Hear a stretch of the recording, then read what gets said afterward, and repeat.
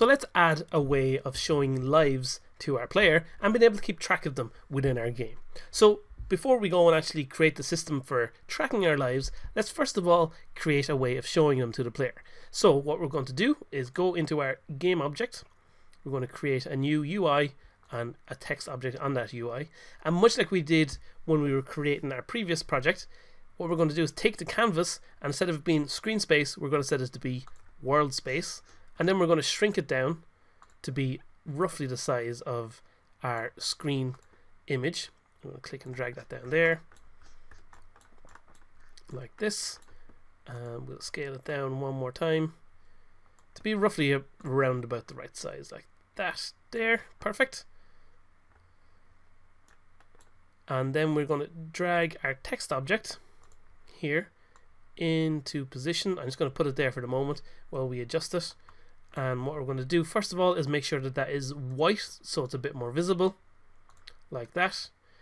And much like we did again on the previous project, back on our canvas, what we want to do is set our dynamic pixels per unit to be 2, so that the text will appear a lot sharper over here in the game. And then what we'll move is our text box, and I'm just going to move it into position up here like that. And we're going to change the text that's shown by default to say lives remaining X, just because we don't know what the current amount of lives are. So we'll see in our game view now our lives remaining is just up there in the top, just the way we want, nice and simple. We'll leave the font size at that. I think it's okay there for the moment. We're going to add some more things as we go a bit further forward, but for now that one is fine just there like that. Okay, so now we have our bit of text showing just the way we want to. So let's actually make that manipulable by our game. So we'll go into our game manager here, and what we're going to do is obviously we're going to need a reference to that text object. Because this is using the UI elements of Unity, again we need to go to using Unity engine.UI.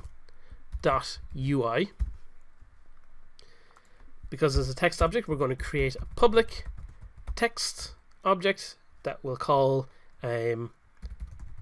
lives text, nice and simple. And the next thing we want to do is create a counter that will actually keep track of how many lives we have.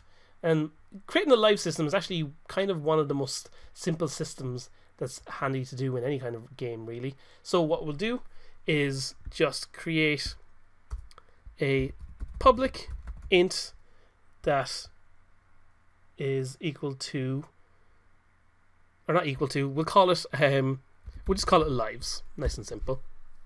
So we'll say public int lives. So in our start function, the very first thing we'll do as soon as the game starts is say, okay, the lives text that we've used, we want to set the text on that to say lives remaining colon space, and then we put another quotation mark and we'll say plus and whatever our current lives value is. Okay, so we've got our lives set up there. So what happens then when we lose a life? So in a respawn ball, at that point, what will happen then is we'll take away 1 life from our lives value. So we'll say, after we set our game actors to be false, we'll say lives minus equals 1, which will take away 1 from however many lives we have. And then we'll say, again, just like we did here, we'll actually just copy the same bit of text, paste it in there, and that'll update our lives counter, or our lives display on the screen, and it'll tell us that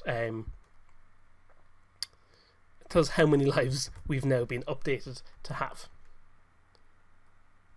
So let's we've saved that. We'll pop back in to the game, let that compile for a second, and it's finished compiling. So now we can go to our game manager. We can drag the lives text object into there. We can set our starting lives as 3. I'm actually going to rename this bit of text here to be lives text, just so we know. And now we can play the game, and we should see as soon as it starts up, our lives remaining will change to be 3. There we go. And now if we hit the ball ruling, we lose our lives down to 2. We lose another life down to 0. Now, of course, we would want to do something when our players' lives gets down to 0. But at the moment, all that's happening is our lives will continually keep going down as we go.